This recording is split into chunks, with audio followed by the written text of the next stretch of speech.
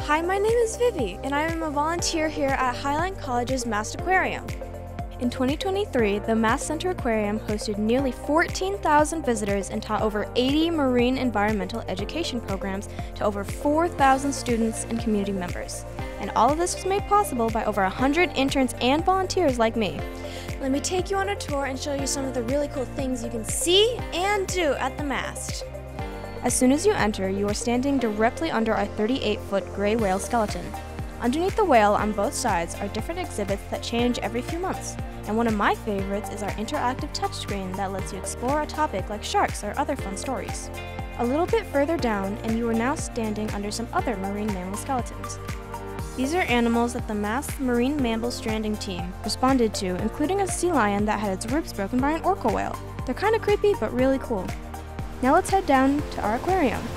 Out here we have about 4,000 gallons of aquariums, which holds about 250 species of marine life. Let me show you some of my favorites, like our red octopus, wolf eel, and grunt sculpin. There's a lot more to see, but I need to get back to volunteering. Thanks for checking out the MaST Center Aquarium with me. Hope to see you soon!